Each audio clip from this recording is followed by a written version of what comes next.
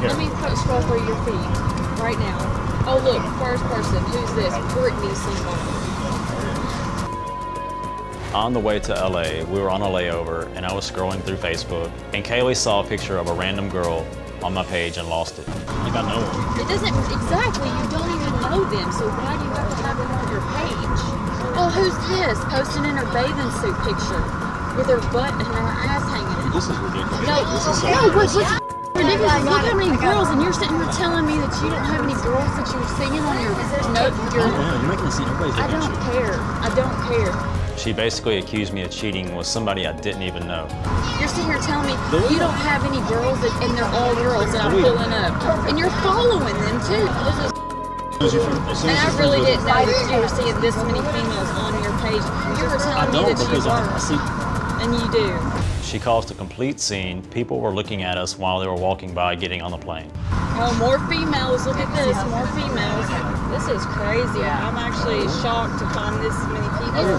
Actually, I am. You're just making a big scene. No, I'm actually shocked. Everybody get on the plane is looking at you. What the is this? Oh, what is it? Some girl.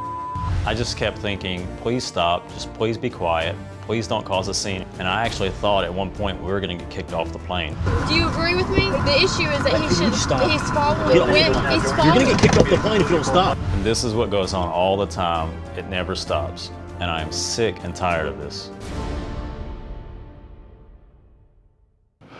Okay, now, what was your motive there? What was the end game? What were you trying to achieve? For him to get rid of the girls off his page that he doesn't know, I don't feel like it's right. If you're in a relationship, you shouldn't be following thousands of girls that you don't even know. But don't you put up provocative pictures and measure your self-worth as a function of how many likes you get? I used to, I don't anymore. Yes, you do.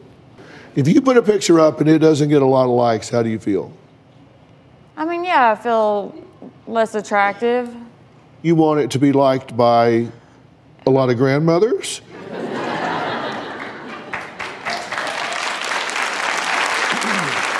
this is ridiculous. What? I mean, this is ridiculous how you're turning this around on me. Like, it's not cool. She gets like this anytime anybody is against her.